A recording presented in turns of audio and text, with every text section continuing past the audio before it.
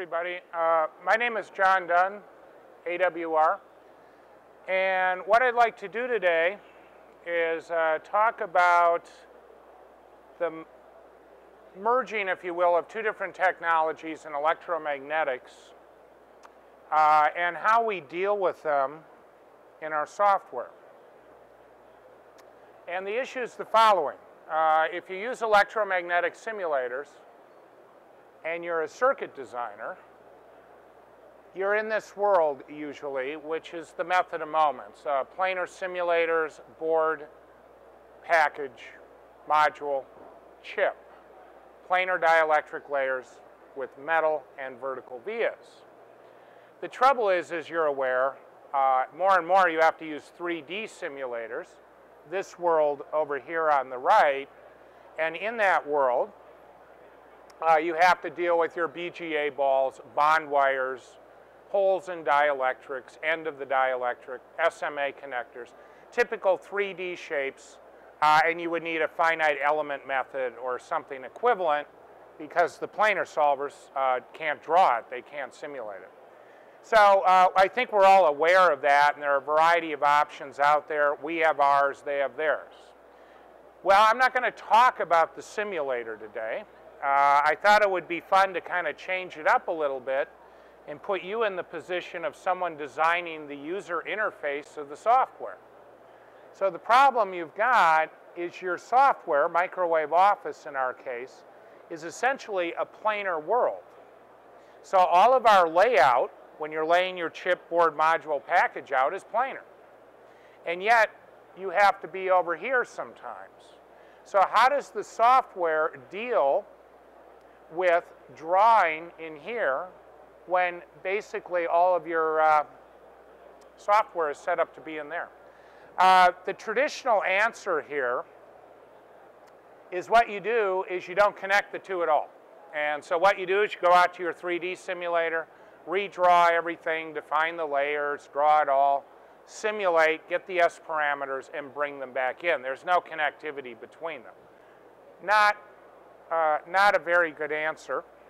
And I want to show you what we're doing in Microwave Office to get at this. So again, here we are. Most of our world, as you're all aware, 2D.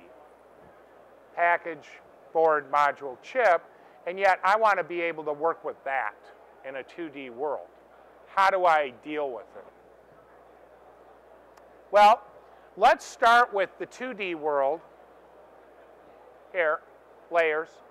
What can you do just kind of extending 2D shapes? And the answer is you can take a 2D shape and you can go up and you can go down. That's about all you can do, okay? And so what you can do with that is it's very easy to, for example, make finite dielectrics. You could take a shape and extend down, it's dielectric. You can make holes in dielectrics. You could take a hole, subtract it. And you can do thick metal, but you're not going to get to this guy. So what's the next trick? Well, at some point, if you're really going to draw that SMA connector 3D shape, you, of course, have to have a 3D editor. And here's ours. This is for our Analyst product. This is brand new, released 6 weeks ago. If you're used to any 3D editor, this should look very familiar. You would draw here, materials, properties here.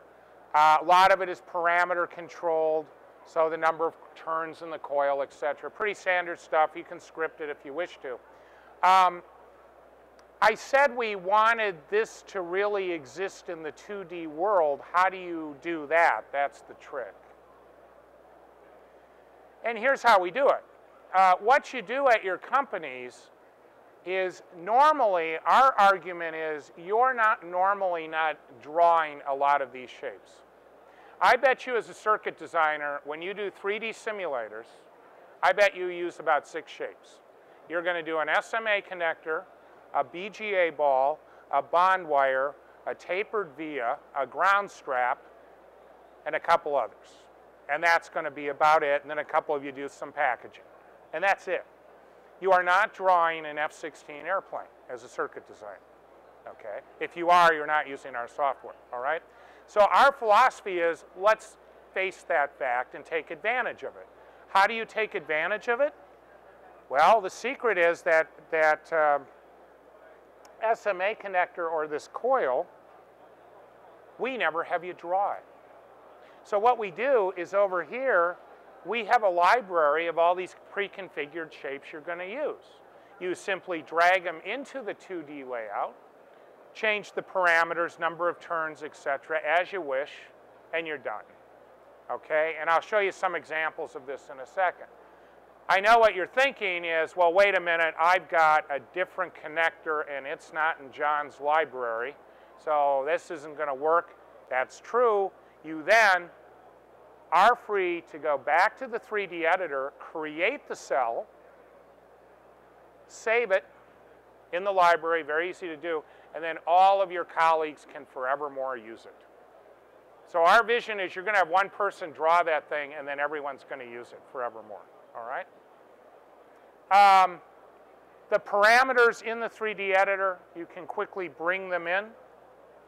And here I'm just demonstrating, change these things, and things change. Now, of course, this depends on how bright the person was who made the cell, right? Once you put the cell on the 2D editor, how do you move it around? Well, it's actually very easy. If you just want to move it on a layer, of course, you just move it. You also, just through a menu, you can rotate 90 degrees. You can move it up and down. It doesn't have to be 90, actually. It could be any angle you want. So the 3D cell can be oriented in a 3D world on a planar environment. Here's this example right here of a coiled whip antenna, which we actually have running over in our booth if you want to see it. This is two cells that I just grabbed. That is actually a coax line sticking through the ground plane. Change the parameters. That's a simple coil. I rotated it and attached it. I drew this in our editor in 30 seconds because I had the cells. I'm done. I'm in a 2D world. I made a 3D shapes. I got the cells. I never went out to this editor. I don't need to. Over here, I had mentioned, this is kind of neat too. There's a couple other concepts here. If you're going to be going in a 2D piece of software and using 3D, that they never had to deal with when they just had 3D. Now let me give you an example of this. When you use our layout, you have layers. They traditionally don't have layers in 3D simulators unless you put them in there. We always have layers, right? Because we're on chip package board. And then I'm going to put shapes on the layers, in the layers. How do the precedence rules work? If you've ever dealt with these tools, there's always the issue when two shapes intersect, who wins? Is it air? Is it FR4?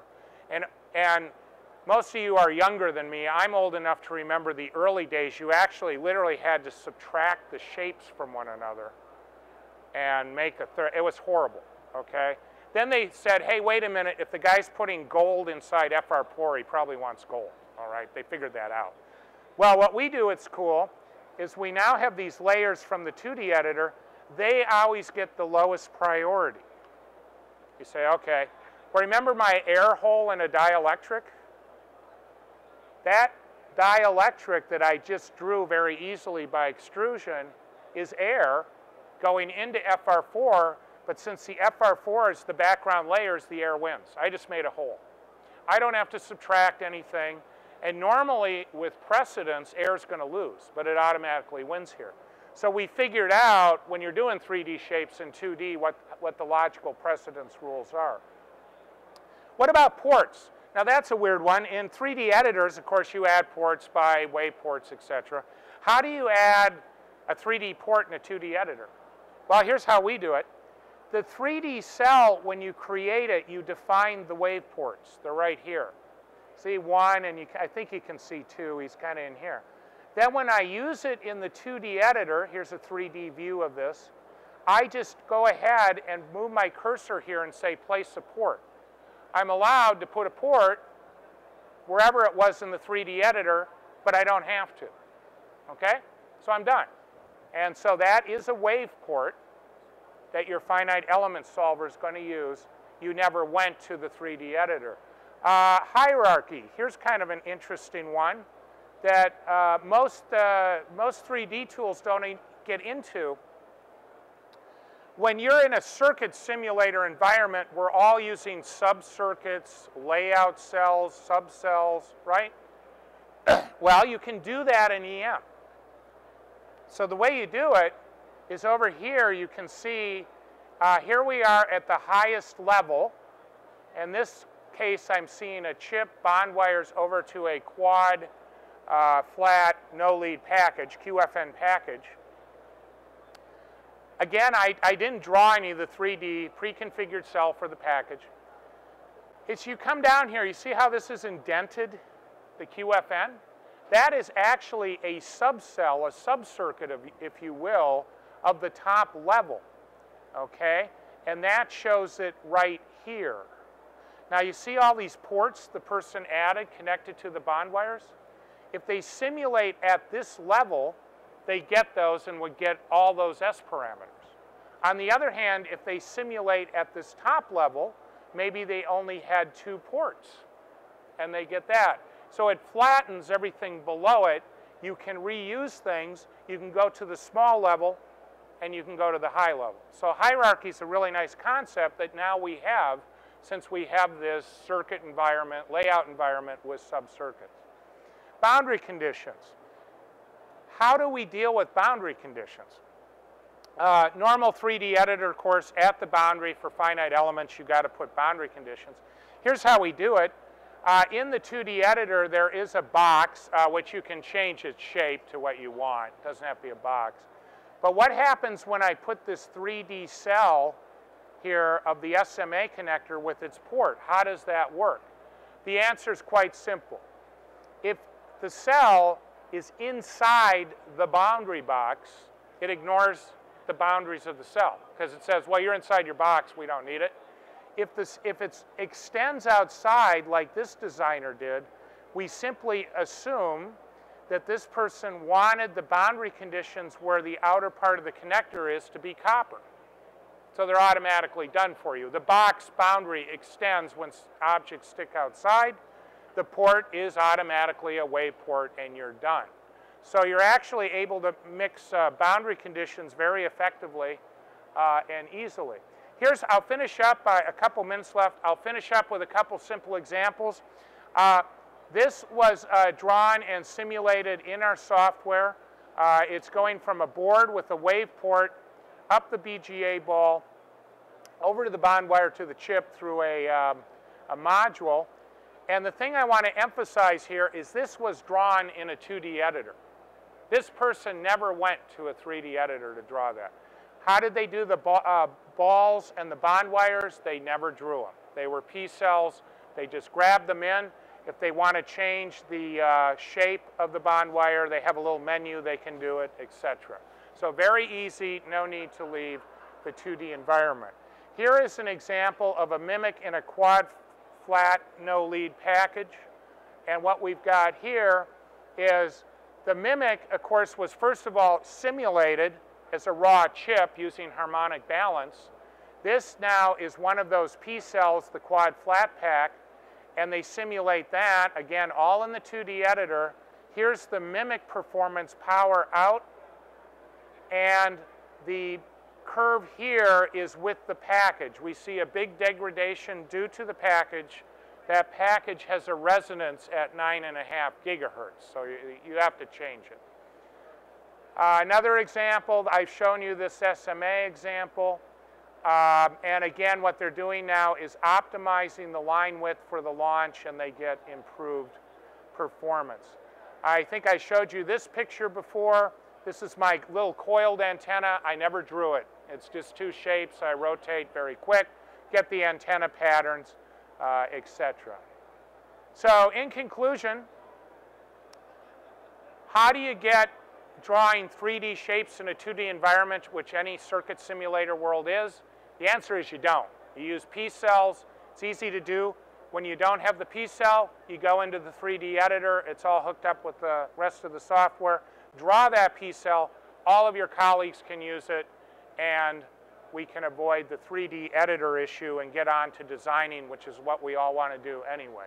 Thank you very much.